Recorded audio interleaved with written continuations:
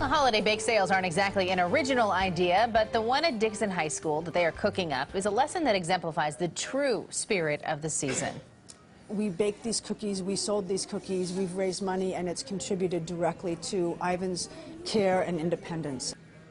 When students learned 16-year-old Ivan Contreras was paralyzed after a backyard accident, they decided to put their home economic skills to work.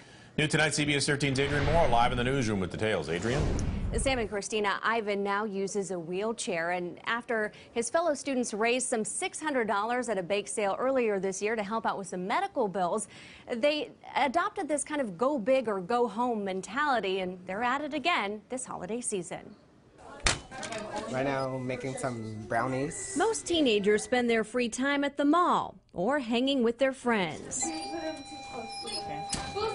But many of these Dixon High School students are baking for a teenager they don't even know. I don't know who he is, and that doesn't matter to me. I want to help him. Lexi Irby is the creative culinarian behind the fundraising effort to get 16-year-old Ivan Contreras the money his family needs for a van that can accommodate his motorized wheelchair. So I was jumping in my backyard on trampoline. So I was doing a flip, and then next thing I know, I was laying on my back, and I couldn't feel from my chest down. Ivan, just 16, suffered what doctors call an incomplete C4 spinal cord injury and is now paralyzed.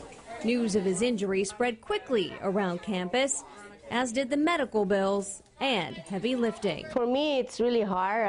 I usually have to have two persons to help me to put him in the car.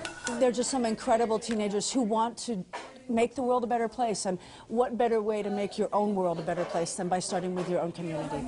And with an army of 50 student chefs baking positivity into each bite, Ivan's mission is to channel their hard work into his recovery and learning how to walk again. I had in my head that I'm going to walk again.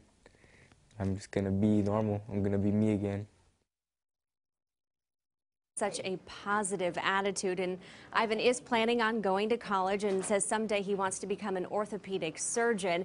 Now, if that piece actually made you hungry and you're in the market for some brownies or cookies, guys, all you have to do is go to their bake sale tomorrow. It is at the Dixon Annual Christmas Tree Lighting Festival. It runs from 4 to 8 p.m. If you want more information, just go to our website, cbs13.com. All right, Adrian, thank you very much for that.